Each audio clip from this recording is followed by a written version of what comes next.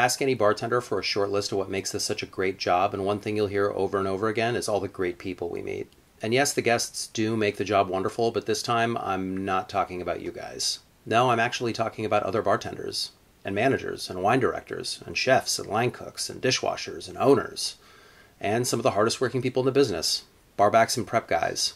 I used to work with a prep guy who was such a workhorse and knew the bar so well that when I had brunch there 2 years after I left, he was running service well and ordering everyone else around. That same guy had family in Oaxaca, and they made mezcal. They shipped it to him in plastic Coke bottles, and after much coercion, he gave me some. And today I'm drinking it. This prep guy of mine told me this is an espadín, which for the uninitiated is a type of agave common in mezcal production. Same thing as saying your bottle of wine is a Malbec.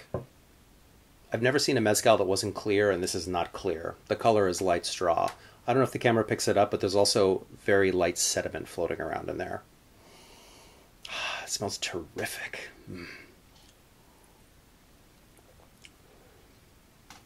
And that is Oaxacan Moonshine. Espadín is one of my favorite varietals with which to make mezcal. They all have this wonderful minerality that I describe to people as tasting like granite. This is no different. Also, I don't know how strong it is, but it is. It is not smooth. It is very complex. It has a very long finish. And yeah, that minerality, it's outstanding. It's totally one of a kind.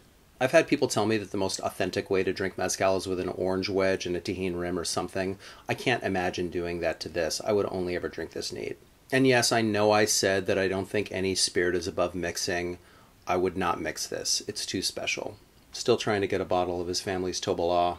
To the prep guy who shall not be named, thank you. You are a badass, and this is one of the coolest bottles I have in my collection.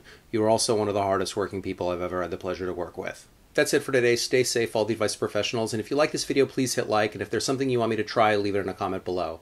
My sister is on a Facebook crusade to get me to drink Malort. All right.